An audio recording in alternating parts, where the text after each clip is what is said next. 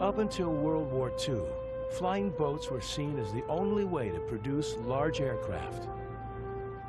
But the future of post-war aviation lay in faster, more efficient land planes. A few designers, however, refused to give way to progress.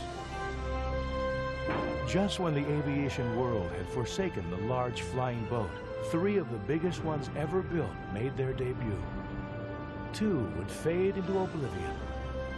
One is still flying today.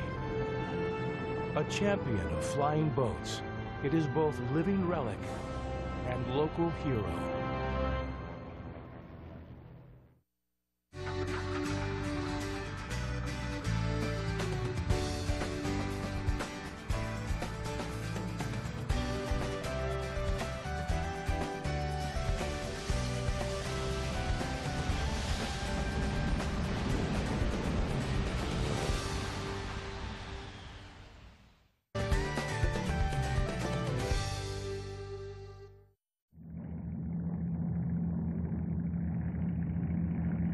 When man first sought to cross oceans by air rather than water, the logic of aircraft designers was simple enough.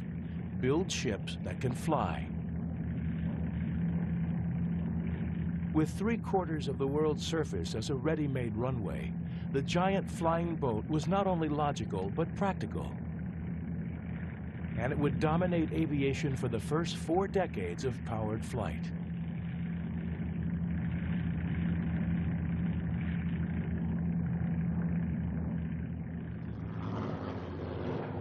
Today, flying boats are all but extinct. The smaller float plane is but a distant reflection.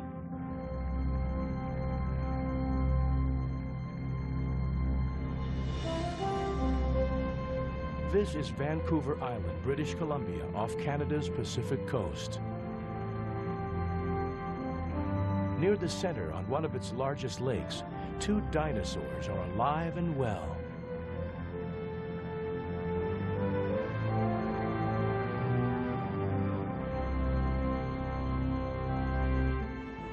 These are the largest operational flying boats in existence.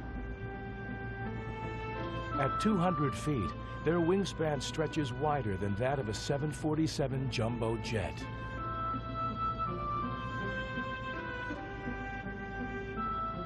Built over 50 years ago for the United States Navy, the Martin Mars was originally conceived as a long-range patrol bomber. Today, its enormous hull carries a bomb load not of armaments, but water, 30 tons, and the enemy, forest fires. Deemed obsolete by the Navy in 1956, the Mars escaped the scrap heap thanks to a group of Canadian logging companies. Now, with over 40 years of successful firefighting, the Mars water bomber is a living relic from an age when bigger was still considered better in designing flying boats.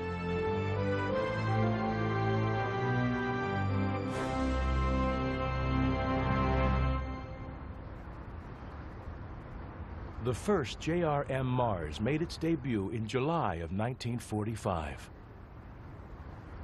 At its christening, the theme was size. Master of Ceremonies Glenn L. Martin proudly prepared to launch the Navy's largest flying boat ever, soon to be one of its most successful. The ceremony seemed more befitting the christening of an ocean liner or battleship. But after all, the Mars was a ship with wings. And Martin saw it as the next step toward giant flying boat transports of the future.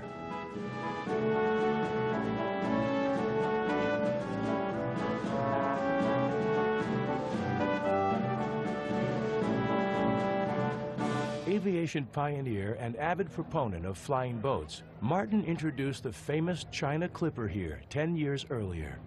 Now he enjoyed introducing the first of 20 JRMs ordered by the Navy, whose confidence was based on the wartime success of the prototype seen here joining the ceremony.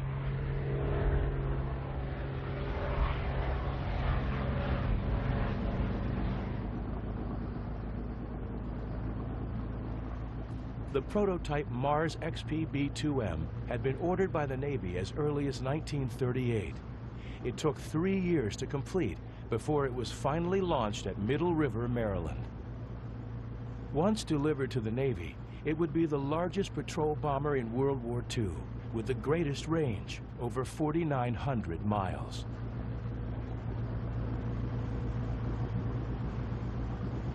Its giant 200-foot wing held 4 Wright Cyclone engines, each generating 2,200 horsepower. For the next month, engine and system tests were conducted until the XPB-2M was ready for flight tests. But while still restricted to taxi tests, the Mars program suffered an unfortunate setback. On December 5, 1941, during engine tests, the number 3 propeller refused to go into reverse.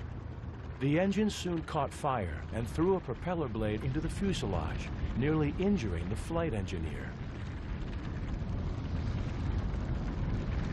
The anchor was removed, and the aircraft was run aground in an effort to save it.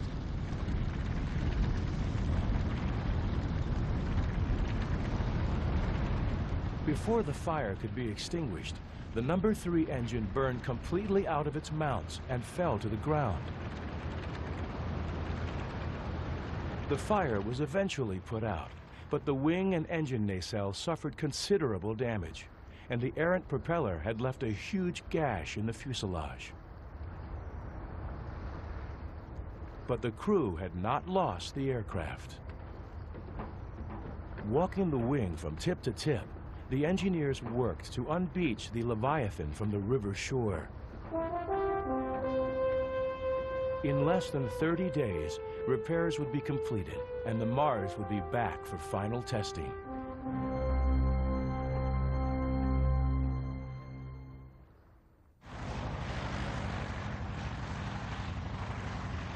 Fitted with a new number 3 engine, the XPB-2M was ready for its first flight test on June 23, 1942.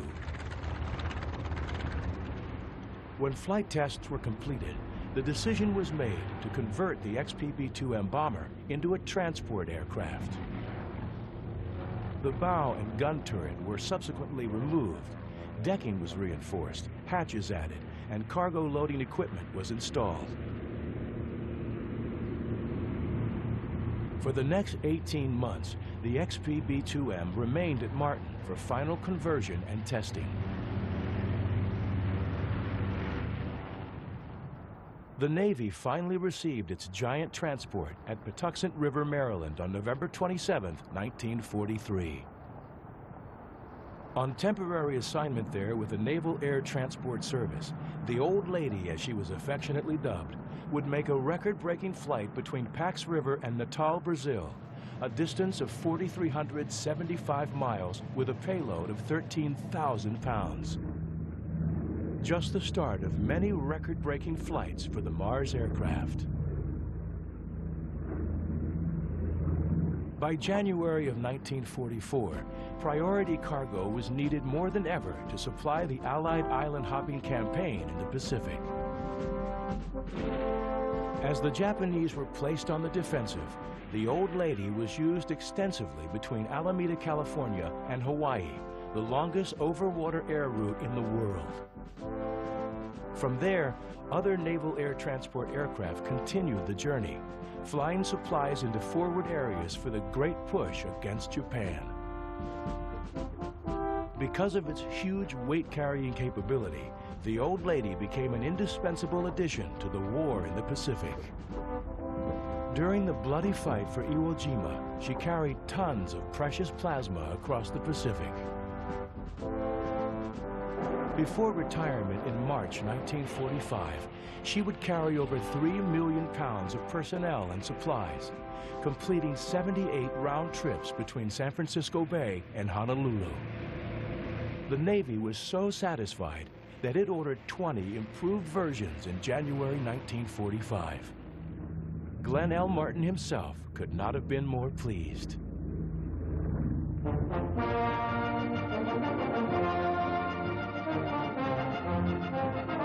Mars Mars flying boat.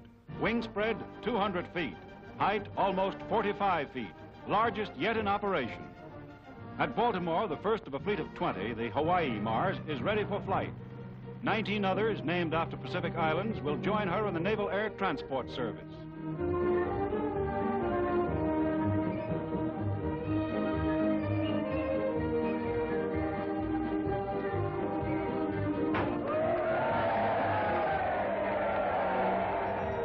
Down to the water for a takeoff.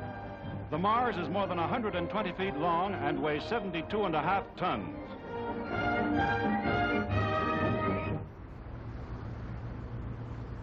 Martin got the publicity he wanted and made sure the Navy got what it wanted. Designated the JRM-1, the Hawaii Mars was built as a cargo transport from the start, unlike the prototype. Greater cargo space, larger hatches, and a huge cargo hoist mounted underneath the wing were incorporated. A single vertical stabilizer and rudder that replaced the old lady's twin tail fins, however, was the most noticeable difference. Stronger engines and increased fuel storage promise greater range and lifting capacity. But with the end of World War II in September 1945, post-war cutbacks scaled the original order of 20 JRMs down to 5. For the next 11 years, the mighty Mars would continue to ply the Pacific Airways, breaking its own weight-carrying records and serving the Navy with great distinction.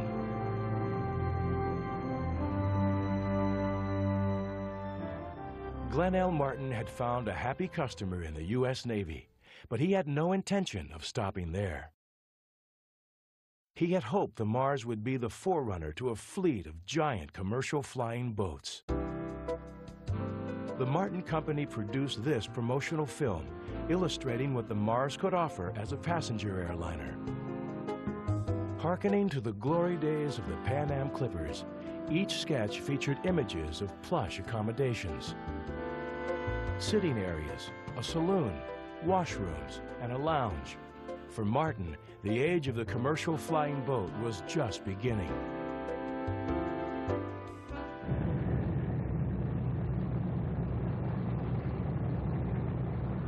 But in the post-war era, it was the beginning of the end. Airline companies were now turning to large 4-engined land planes. Even Pan American Airways, champion of the Clipper flying boats, had given up on water-based aircraft. The future lay in fixed airstrips and large airports. Huge airfields that were built during the war now made traveling more convenient, and cities without suitable water facilities could now be linked to overseas air travel. Passengers still enjoyed the pleasantries introduced by the great Clippers. But the days of touching down on a water runway were fading fast.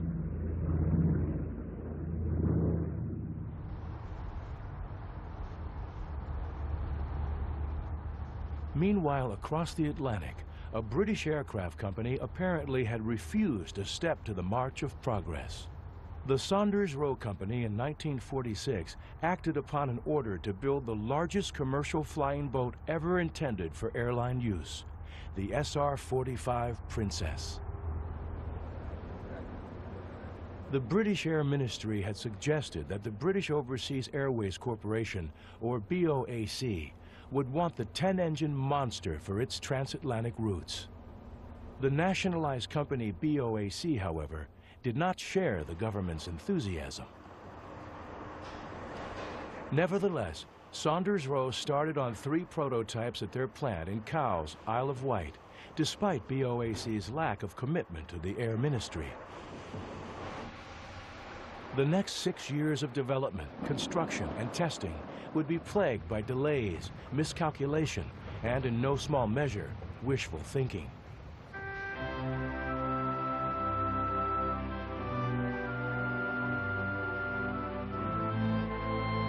With the arrival of the jet age and the advances being made in small, high-speed aircraft, construction of the Princess could appear only as a leap into the past.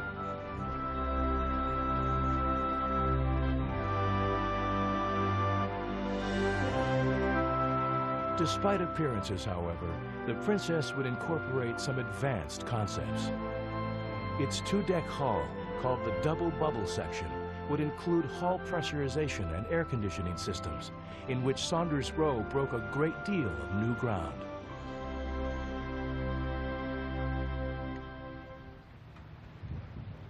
Another advanced addition to this giant was the gas turbine engine, whose development at the time was still in its infancy. But the higher power-weight ratio compared to the traditional piston-driven engine had encouraged Saunders Roe to persevere in this mammoth undertaking. The Bristol Proteus II propeller turbine was finally selected. 4 contra-rotating pairs and 2 single outboard engines for a total of 10 units were installed. Unfortunately, this underdeveloped engine would become the major source of delay and problems in final testing. By August of 1952, the first prototype was finally completed, some 3 years after the originally projected flight date. The Princess was enormous. Its hull measured 148 feet long, height 55 feet, wingspan 219.5 feet, nearly 20 feet wider and 10 feet taller than the Mars. Launching was scheduled at Cowes for August 19th, but due to a strong northeast wind, it was postponed. 2 days later, just after midnight, the Princess was finally lowered into the water. Its dependence on suitable sea conditions only underscored one of the drawbacks of flying boats.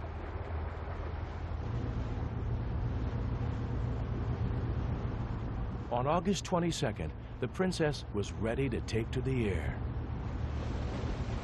The flight crew of 11 boarded the plane and conducted taxiing tests before making their takeoff. Despite the numerous delays, the Princess was considered a technical success.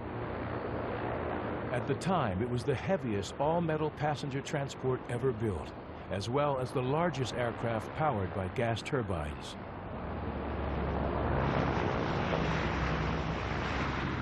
The greatest technical breakthrough lay in the power control system. Muscle power had been considered unrealistic, and therefore the rudder, elevators, and ailerons were power-assisted with hydraulic boosts. The captain reported excellent air and water handling characteristics, but the Bristol Proteus II engines were grossly underpowered. Advertised at 3,500 horsepower, they actually delivered only 2,500. The Proteus III, to be installed in the definitive model, had not been ready in 1952. Final installation would have promised further delay, but the Princess and the flying boat in general were already operating on borrowed time.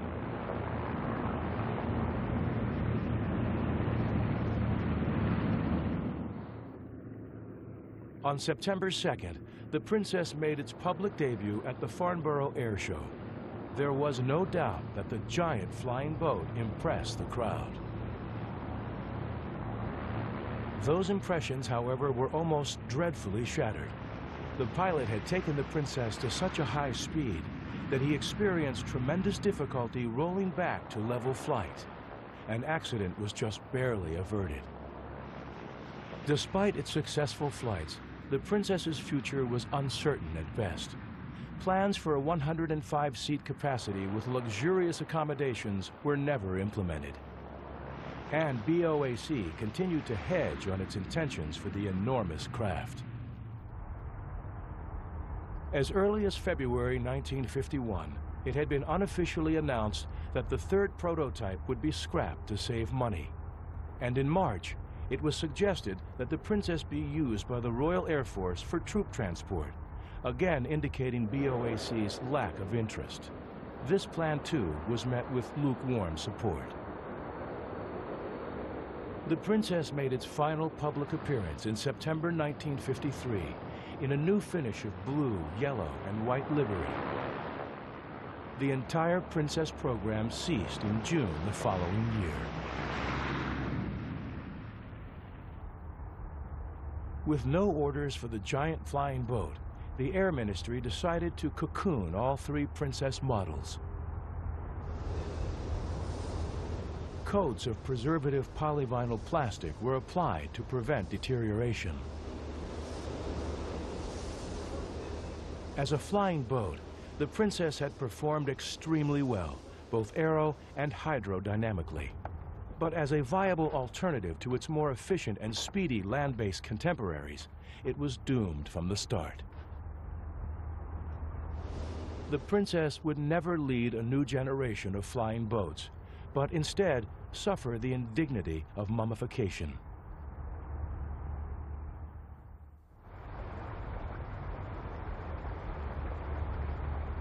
Until 1965, all three Princess models remained in a dormant state. But that year, workmen began dismantling the second and third prototypes for intended use by NASA in the United States as a transport vehicle for the Saturn V. This was the famous rocket booster that would launch the Apollo astronauts to the moon.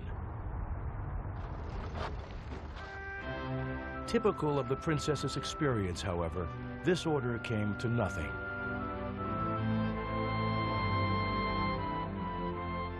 With the second and third models scrapped, the only Princess ever to fly was coaxed into the water and towed to a wrecker's yard in Southampton in April 1967.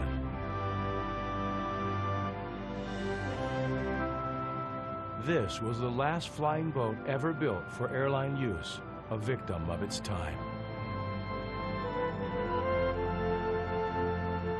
As she was begrudgingly nudged to her thankless end, the procession represented a symbolic requiem for the flying boat.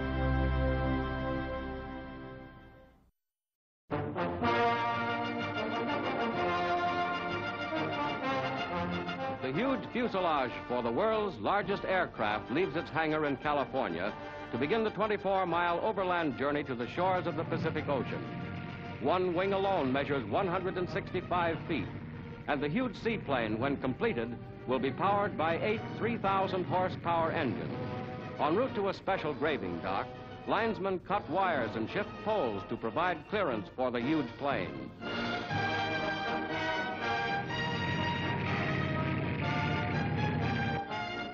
The mammoth hull will rest in this graving dock while the plane is assembled. As yet unnamed, the craft was designed as a cargo carrier, but it could be easily adapted to transport 700 passengers. This, the latest and largest transport plane, opens new horizons in man's conquest of the skies. The H-4 Hercules, more commonly known as the Spruce Goose. It was a giant among giants, the largest aircraft ever built. Its short but fascinating story is matched only by its eccentric designer. Howard Hughes, oil millionaire, movie producer, and breaker of aviation records in the 1930s and 40s. It was Hughes's unyielding determination and aeronautical expertise that carried the project through to completion, despite the many obstacles along the way. Originally, 3 of these Leviathans were ordered by the U.S. government in 1942 as an answer to the German U-boat threat against Allied shipping during World War II. As conceived, these flying boats would airlift enormous quantities of men and supplies across the Atlantic Ocean non-stop, thus avoiding any contact with submarines. In addition, the entire aircraft was to be built with materials considered non-essential to the war effort. The hull, wings, and tail assembly, everything but the engines, engine mounts, and hardware were constructed of laminated wood, mostly birch, not spruce. But by 1944, the first aircraft had not yet been completed. although much of the original $18 million allocated had been spent. Discouraged, the War Production Board decided to terminate the project. Many in the government considered Hughes a reckless playboy and questioned his integrity regarding the entire project. Luckily, President Roosevelt suggested that at least one of the aircraft should be completed, and a new agreement was reached.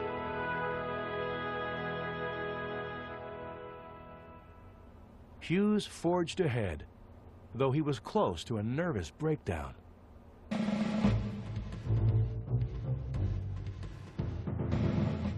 By November 1947, after 4 years of engineering problems, material shortages, and lack of skilled labor, Hughes was ready to take the monster flying boat on its first taxi test. Hughes's critics had been relentless. In July, Senate subcommittee hearings had been held to determine if he had improperly influenced government officials in gaining war contracts. Hughes vehemently defended the project before members of Congress, rebuking those that claimed he had built an airplane that could never fly. On November 2nd, after inviting the national press and members of the Senate Investigative Committee, Hughes took the controls of the H-4 and began the scheduled demonstration of its water handling capabilities. It was an impressive sight. The wingspan measured 320 feet. That's longer than a football field, and twice the distance that the Wright brothers had flown their first airplane. The tail was nearly 10 stories high. The crowd was surely impressed, but in moments, the unexpected was at hand. As the H-4 reached 90 miles per hour, it lifted into the air. We are airborne, ladies and gentlemen. Really up in the air. And I don't know whether, Howard, did you expect that? Certainly, I like to make surprises. You were surprised? You know, I said I thought I'd make a surprise. Surprised they were. The plane could fly, but this would be its only flight, just 1 mile. Hughes felt vindicated nonetheless. Whether or not he had planned the flight is still a mystery, as is why the aircraft was never flown again. The Hughes flying boat rests in dry dock to this day and still remains as much a curiosity as its enigmatic creator.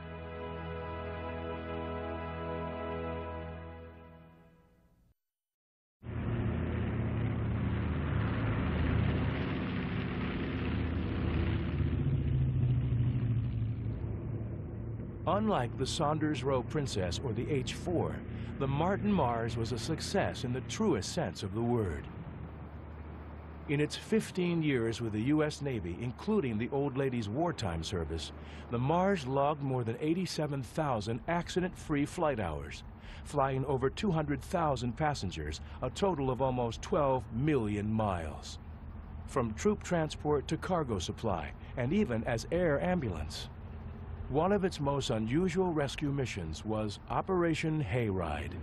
The Marshall Mars was called in to drop several tons of hay and several containers of worms to replenish the food stores of a ship transporting 6 elephants and a large variety of tropical birds.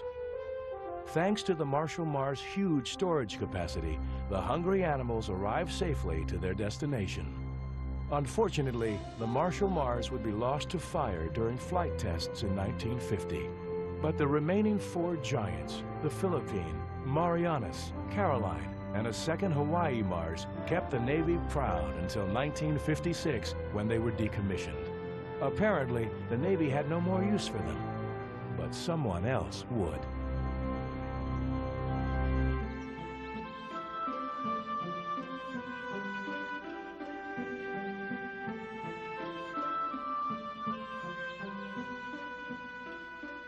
After a string of devastating fire seasons in the late 1950s, a group of Canadian timber companies formed an organization that would forever change the odds in fighting forest fires. Forest Industries Flying Tankers, FIFT, owes over 40 years of successful firefighting to a 50-year-old giant.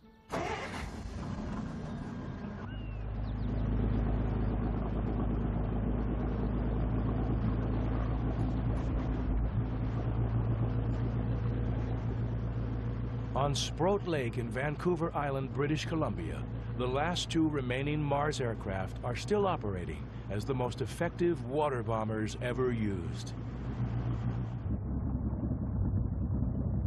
For one simple reason: size.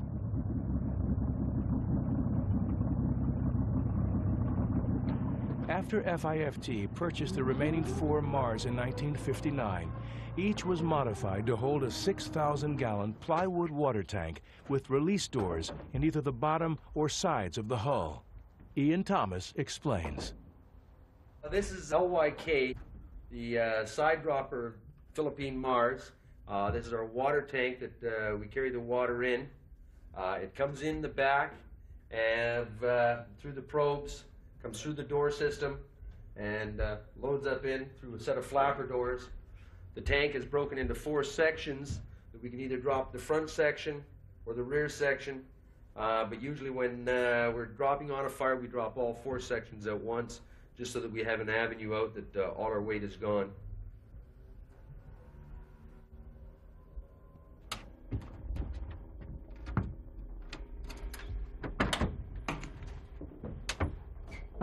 In their second life as water bombers, the Mars have once again led a career of outstanding performance. Up to 40 fires have been snuffed out each year. Within 10 minutes, the Mars can be in the air and make a 6,000-gallon drop every 15 minutes. That's 30 tons of water per drop. The fire missions, however, are often few and far between. Some would say the greatest challenge to operating these old workhorses is the maintenance. Every morning, the flight crews run a thorough check on each aircraft so that they're ready to go when the fire bell sounds.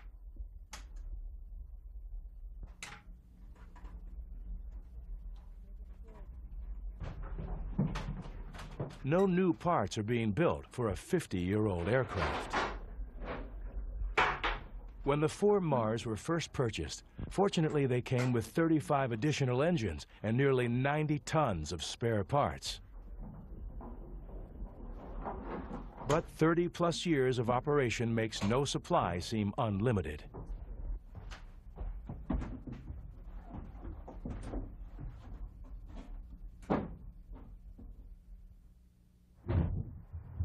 After 2 of the 4 Mars were lost in the early 60s, the Caroline in a hurricane and the Marianas during a fire mission, the remaining 2 became even more precious.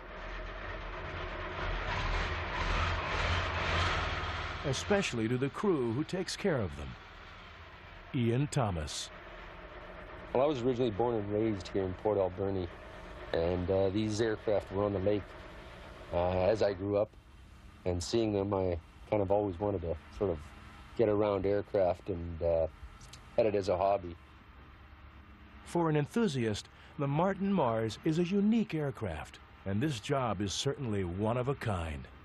It changes every day, that every day you're not doing the same thing, that we're not fighting a fire, we're doing maintenance of one sort or the other. It's routine, and yet the place and the airplanes are part of you.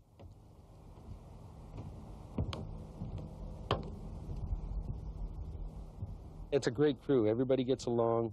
Everybody looks after one another. We care about one another. You're not just a number in a mill or in a factory. That everybody's got a personality and everybody knows everybody, and it's nice. Much of that close camaraderie comes from highly efficient teamwork. As flight engineer, Ian Thomas knows that a successful and safe mission depends on his flawless interaction with the pilot.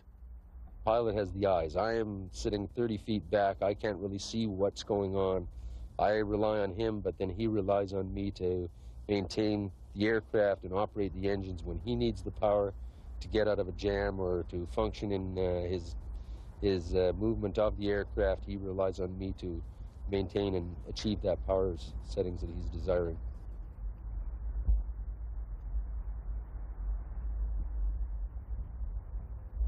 To become a pilot is no small task. Applicants must have no less than 7,000 hours of flying time, specifically in water-based aircraft on the British Columbia coast. Chief Pilot Jack Waddington remembers his first time flying the giant Mars. The first time that I recall flying the aircraft, I know I was in great awe of it, somewhat intimidated. It's very slow to respond, both power-wise and on the controls. The first time you take control of the aircraft, you kind of say to yourself, my Lord, what have I got a hold of here? But it comes around after a while. It's very much, I would have to say, the ultimate flying boat. It's the largest operational flying boat there is, and there's nothing you can compare with it. Pilot Reg Young. I enjoyed flying the aircraft right from the start. I really enjoyed it. I mean, I couldn't seem to get enough of it. On my first flight, I took the controls and did a complete takeoff and landing, and it was super. Like every pilot, you see a new aircraft, you want to fly it. When I saw the Mars, I was hooked. I mean, I had to fly it.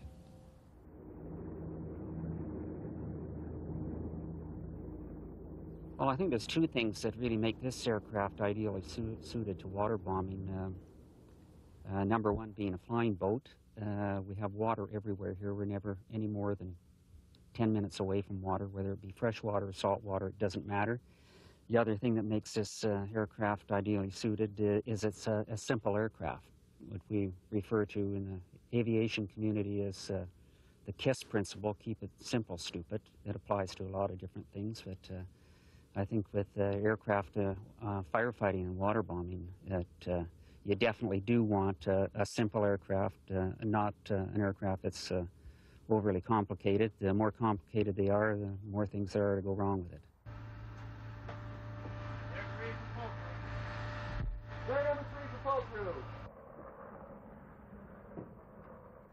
Well, it's kind of a neat airplane to fly. The whole aircraft is flown through intercom. The pilot's in command, passes the commands out to the flight crew. And the main commands are between the pilot and the flight engineer sitting on the flight panel 30 feet behind you. Clear for.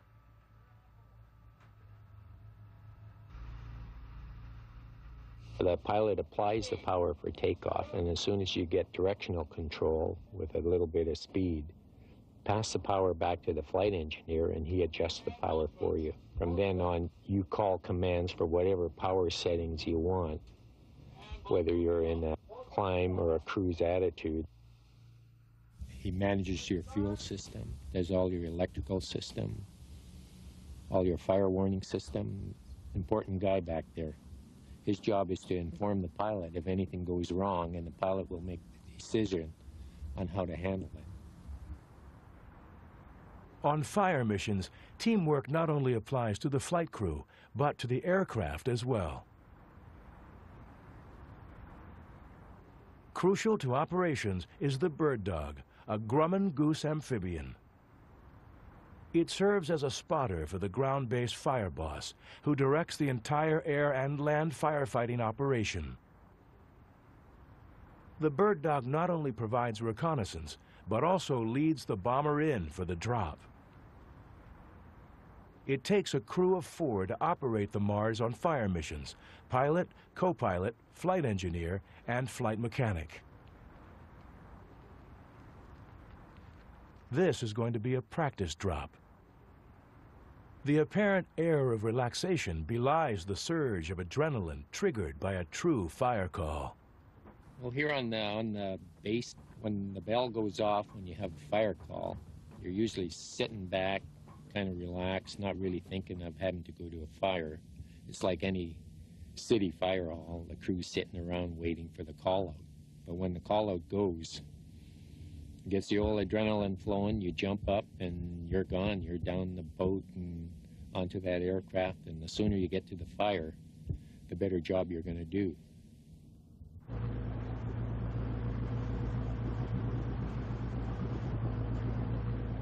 FIFT's 4 pilots are the only 4 men in the world certified to fly these aircraft.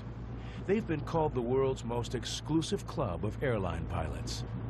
But to Jack Waddington, flying the Mars is just another job. Well, it's all very second nature to us now. It's, I consider it, I've been trained to do the job, and it's just like anyone that's been trained to do a job. You're trained to do it, and it becomes second nature to you after a while. It's just like getting in a car and driving it.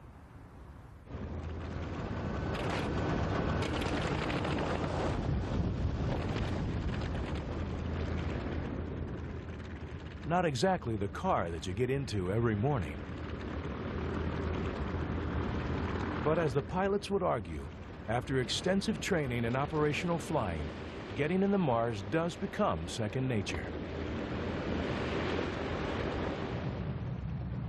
This is important because the forest fire is an extremely unpredictable enemy. The Mars was not designed to maneuver through rugged terrain at treetop levels while attacking a deceptive enemy. This became horribly evident in 1961 when the pilot of the Marianas Mars attacked a fire uphill. Upon a steep turn away from the mountain, the port wing clipped the trees and the aircraft cartwheeled into the mountainside, killing the entire crew.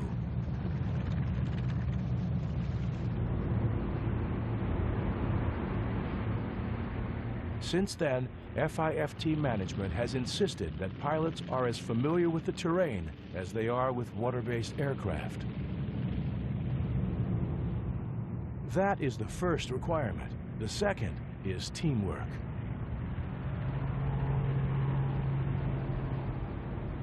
Once the flight crew takes the Mars into the air, procedure is everything.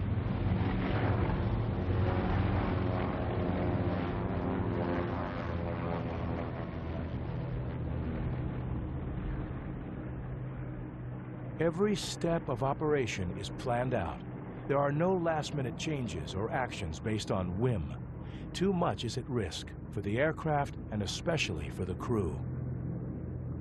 30-odd years of perfecting that procedure has saved millions of dollars worth of timber. But in penetrating the remote areas of the island, following procedure demands a great degree of skill. Well, the forest industry has changed. Now all the lowlands are logged off. The logging has moved into the mountainous country. So naturally the fires are in that area created by operations. And we're going more into the mountainous terrain, valleys, block canyons, and it calls for a lot more skill and types of flying to get in there to get at the target, which is the fire. This is an old fire site that got out of control before the Mars was finally called in. Well, the old technique was they used to wait till the fire got completely out of control. They tried to fight it with small helicopters. Then they would call us in there, and I mean, the thing was burning everywhere. Open flame, 20, 30 feet in the air. We'd come in there in an hour, it was out. Now, when we get some type of fire in any of the logging operations, they call us out, we're in there and we put it out. I mean, our whole drop pattern, 2 to 3 acres, covers the fire. And we have it out in an hour. So the idea is initial attack, get on the fire as soon as possible and get it out. Filling the 6,000-gallon water tank takes about 40 seconds. At 80 miles per hour, the Mars skims the lake surface, forcing the water into 2 probes, looking like enormous ice cream scoops that extend aft of the step. It's not as difficult as it sounds. Scooping the load is really no big, heavy problem. You fly it the same as any other aircraft. You always pick up into wind. But once you get the aircraft airborne, then you're just a heavy, slow-flying aircraft that's slow to maneuver. You need lots of room to get your speed up, to climb out. It's 10 times slower than when you're empty. I mean, I've had it so that I'm sitting there with my left wing down, crank full aileron over to bring it up. I mean, crank right over. Nothing happens. for seconds and seconds. You can eat up a mile of airspace before the thing finally starts to move, and then when it does move, it just comes up slow. And it's heavy. There's no boost on the aileron. You have to have a plan to fly the airplane on operations. You just don't come around the corner and everything happens unexpected. Your bird dog's here before you, tells you what to expect, so you're all set up. It's up for the pilot to maneuver the aircraft on final to the proper drop height and let the load go just by eyeballing what's happening outside relative to your speed. 30 tons of water laced with foam concentrate to ensure deep saturation comes crashing down like a thunder shower. But rarely is one pass enough. A bad fire can require a crew to make 25 drops per sortie, 2 sorties a day, and there's no room for error. You're fighting the air currents, the weight of the aircraft, smoke, and mountainous areas. That's the hazards of this type of flying. But the fires get put out. In 40 years, the Mars has not yet let a fire get away from them. Without them, it would take ground firefighting crews a week to snuff out a remote fire, if they could even get to it.